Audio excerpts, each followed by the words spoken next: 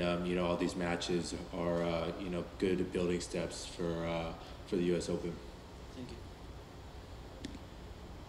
Yeah, I mean, the first set, it took me a while to get used to the conditions out there. I haven't played a night match in a while, so you know, with the lighting and everything, it was a little bit different to me at the beginning. And of course, the first set, going back and forth a lot, didn't really have too much rhythm on my side. But after that first set, winning that tiebreak, you know, I kind of relaxed a little bit, got used to the conditions, used to his ball a little bit more, and you know, it was good to get off to a fast start in the second set.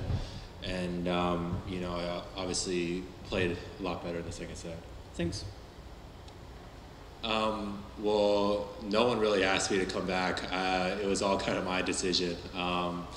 You know, like I said, I had such good memories here last year.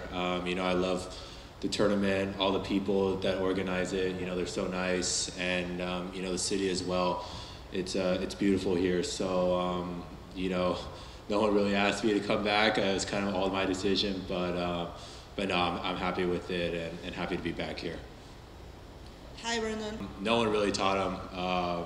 He always loved playing tennis. Always loved watching tennis growing up, and you know, he always loved to go out to the court and, you know, just play with his kids, and you know, obviously when I was younger, he kind of introduced me to it. So yeah, he wasn't a player or a professional or anything, but you know, he just loved the game and loved watching. So you know, he has a lot of passion for the sport.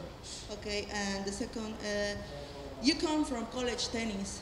How did that influence your career? Yeah, I think college tennis was great for me. You know, it's kind of the first time I was away from home for a while, so I think I definitely matured a lot there. You know, and I think college tennis, the level is really high, so it definitely helped me prepare for the professional life, you know, traveling a lot, being away from home.